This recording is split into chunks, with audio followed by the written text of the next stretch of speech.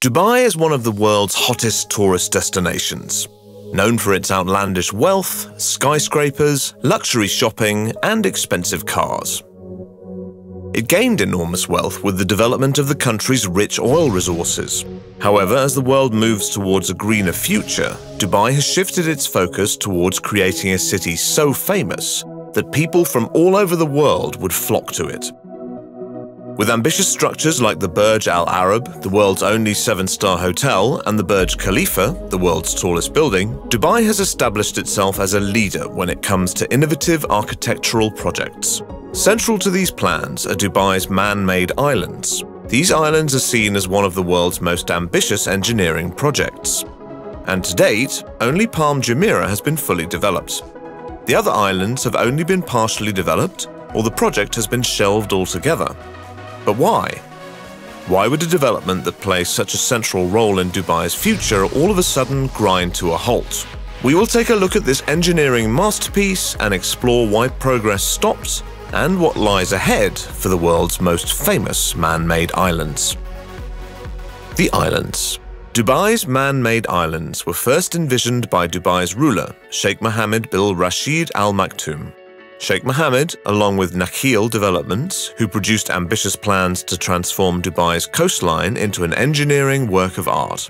This plan would generate enormous wealth for the emirate, reducing their dependence on their already diminishing oil resources, and would involve the construction of 3 islands that, when viewed from above, would resemble the shape of a palm tree. The islands were created by a process of land reclamation, where sand is dredged from the seafloor and built up in a new location to create a man-made island. Heavy rocks were used to create a breakwater, which is designed to absorb the impact of waves and protect the man-made islands from beach erosion. The most famous of the islands is Palm Jumeirah, which is the only island that has been fully developed to date. It is home to some of the world's most expensive homes, luxury shopping malls, and the mesmerizing Atlantis Hotel. The other islands are Palm Jebel Ali and Palm Deira, both much larger and more complex than the initial Palm Jumeirah. In addition to the Palm Islands, the developers plan to redevelop Dubai's waterfront in what would be the largest man-made development project in the world. Known as the Dubai Waterfront, it would consist of a group of islands that form a star and crescent, which in the Islamic world is a symbol of great importance.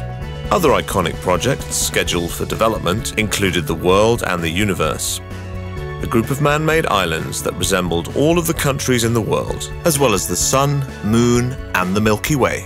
These jaw-dropping projects captured the world's imagination, and no one was in doubt that Dubai's future looked magic. Why work stopped? Construction of Palm Jumeirah began in 2001 and was completed in 2006. Despite some initial concerns around beach erosion and its impact on the environment, it is largely seen as a major success story. Soon after, construction started in October 2002 of Palm Jebel Ali. The world's 300 islands began in 2003, and construction work of Palm Deira started in 2004. Investors looked on with excitement as the world's economy experienced never-seen-before growth, and few people foresaw what was around the corner. However, as 2008 drew to a close, the world's financial crisis was well underway when the world's banking system collapsed, sending shockwaves around the world. The financial crisis hit the real estate market particularly hard, and the real estate prices on Dubai's Palm Islands dropped dramatically. Dubai strived to maintain its glowing image when the Atlantis Hotel on Palm Jumeirah celebrated its opening with a $20 million fireworks show. It was reported in the world's press. Dubai parties as the rest of the world reels from the economic crisis. Perhaps not anymore.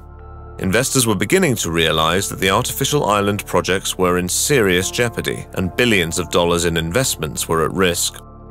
Demand declined rapidly on Palm Jebel Ali, where luxury villas sold for around $4.5 million, and work soon after grinded to a halt.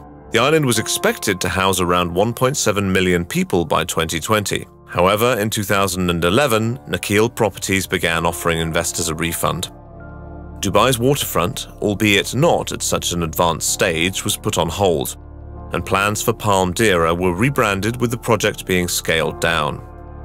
Instead of constructing the palm-shaped island, 4 islands along the original coastline now make up what is known as Deira Islands. The Deira Islands are a shopping, retail and housing development with a luxury waterfront.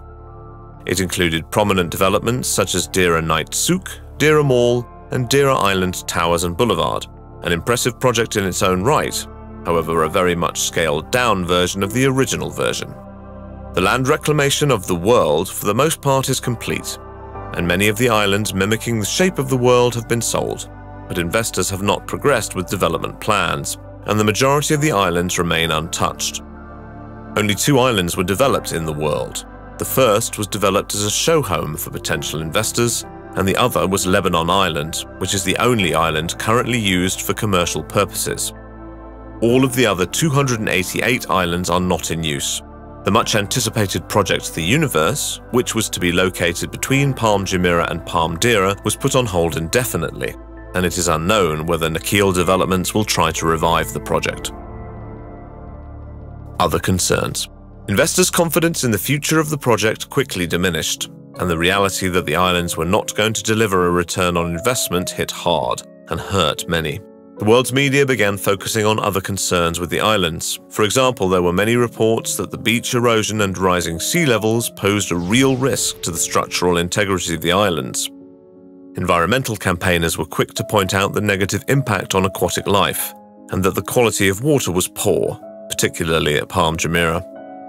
On top of this, the poor working and living conditions of migrant workers in Dubai came under the spotlight, all of which makes the job of marketing a project with such prestige very difficult. More recently, projects that are now being marketed have taken into consideration the concerns around environmental sustainability and labour rights, and countermeasures have been put in place to appease the concerns of investors. Current state of the islands. Does all this doom and gloom spell the end for Dubai's man-made islands? Despite the financial crisis, Dubai maintained its position as one of the top tourist destinations and business hubs in the world. Nakheel Developments continue to post record profits, and the company was reported to have said, "Construction of more hotels and resorts is in full swing under Nakheel's strategy of bringing new and diverse tourist offerings to Dubai as a part of the government's tourism vision." They claim that the global financial crisis only temporarily halted the construction of the Palm Islands. However, investor trust and funds are needed if the islands are to progress. We don't think it's the end for the islands. However, investor confidence was severely shaken. It may take some time for investors to develop the appetite to begin building again. The most positive sign that there is hope for the islands was the announcement in 2014 by an Australian real estate investor that they plan to develop the European islands. Kleindienst Group will invest over $5 billion in a project known as the Heart of Europe. It will include Swedish beach palaces, German villas, a Portofino hotel experience and a Côte d'Azur resort.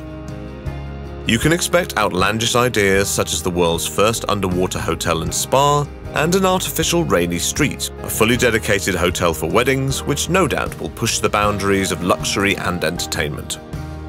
In addition to this, another island was developed in the South American region of the world, called Anantara World Islands. This resort opened in February 2022, consisting of 70 suites and villas with a Thailand-inspired spa, an open-air cinema and a floating lounge. Anantara offers incredible views of Dubai's main city and provides guests with privacy and seclusion that is perhaps unavailable in many of Dubai's other resorts. Dubai's Palm Islands are very much open for business, and Nakheel Developments actively engaging investors. Whilst it may be some time before the islands are complete, it is hoped by many that these developments will be the spark that ignites investor interest in Sheikh Mohammed's original vision, and continue to boost Dubai's position as a tourist powerhouse.